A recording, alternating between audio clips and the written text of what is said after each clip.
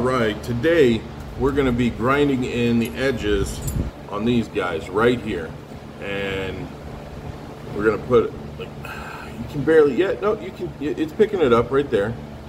Scratched it in, so these are going to be double edged, both sides, and we got 4 of them to do, and as soon as these 4 are ready, they'll be ready for you guys to pick up one.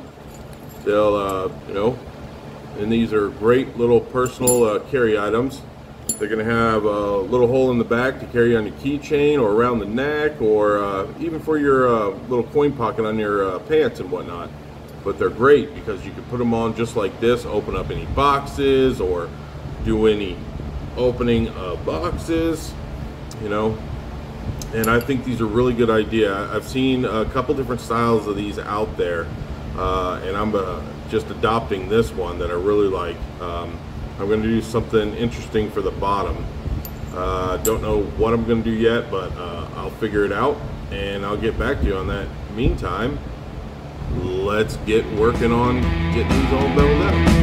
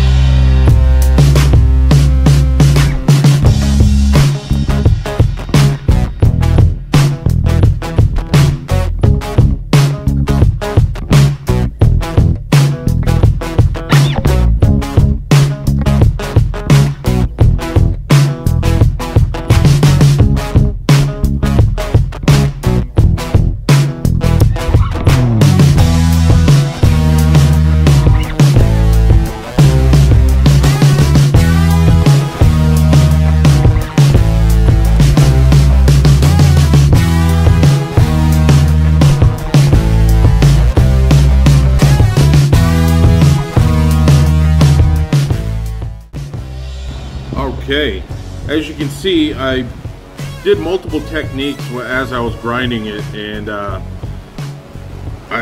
it's basically trying to figure out what you're looking for. And I thought I wanted it to do one of these kind of looks, but that's really not what I do. You know, I like it to have that nice, smooth, blended in look like this. You can see that at all. See how it just blends in? And that's the way I'm gonna shape the rest of these. I put a pretty nice edge on it. I mean, it's not a sharp edge. It will do the job. But I'll later on actually sit there with, I'm gonna hand sand it all to where it all blends in nice and nefariously like this, because that's the way I like it. And when you buy my knives, that's the kind of knife you're gonna get. So those precision cuts and whatnot, it's not that they're too difficult. I can do them. I did them on one before, but I found out that's what I like, and that's what I'm gonna do. Hey, thank you for coming and looking at these videos, and like and subscribe, and pass it on to your friends. Have them check it out. If you see something you like, contact me. I will have my store up shortly, and so I'll go ahead and embed the links so you can follow it, and take a look at some of the other things that I got going on. But like I said, thank you for showing up. Like and subscribe, and have a wonderful day, huh?